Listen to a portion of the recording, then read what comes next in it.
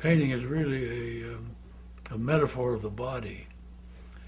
Things like interval and grace, the idea of tension, pressure.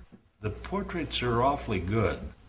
He seems to bring that person out as a real person, which is what a portrait's all about.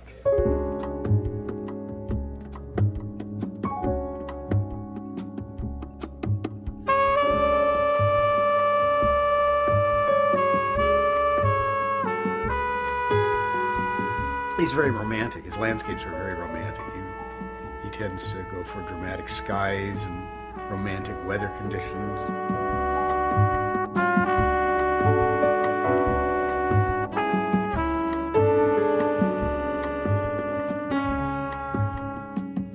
I see sort of blues in the pale grayness of his still life today. I see the classical reference there.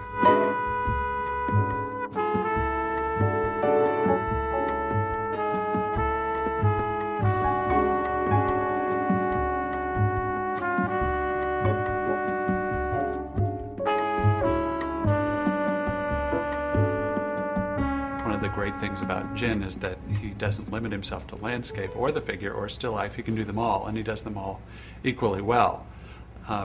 What I think holds his work together is really his ability to manipulate paint. There's a lot of people who can paint, but there's a very few people who really can apply paint and let the paint be able to articulate. Jian puts the paint directly on the canvas and moves it around, repositioning it, getting that depth. He doesn't really pre-mix his colors that much. So he's working essentially with raw colors. The term is impasto, the buildup of color on color rather than blending it and putting it on the canvas.